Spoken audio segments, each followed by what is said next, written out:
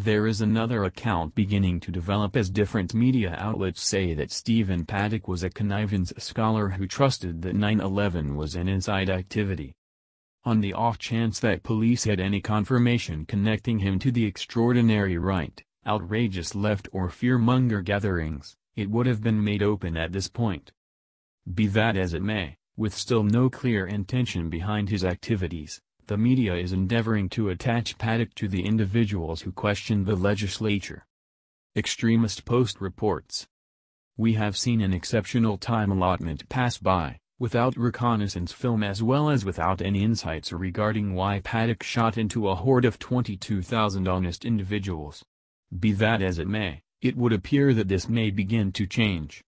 As indicated by the Daily Mail, a whore who Paddock enlisted over and over has supposedly approached with some somewhat terrible cases. A Las Vegas prostitute who was contracted by killer Stephen Paddock has stood up about their rough sex sessions and how he boasted about having ill will. The lady, who talked namelessly, said she would invest hours drinking in betting in Sin City with Paddock, who she portrayed as neurotic and over the top. In the event that he hit a triumphant streak, he would take her back to his space for truly forceful and vicious sex, including living out assault dreams, she said. While brutal assault dreams from a mass killer unquestionably fit the bill, the possibility that scrutinizing the official government story on September 11 is some way or another a sign that somebody may go on a murdering binge is as silly as it is perilous. Be that as it may, this is what's going on the present moment in the media. The 27-year-old lady said Paddock, 64, would frequently rage about fear-inspired notions including how 9/11 was coordinated by the U.S. government.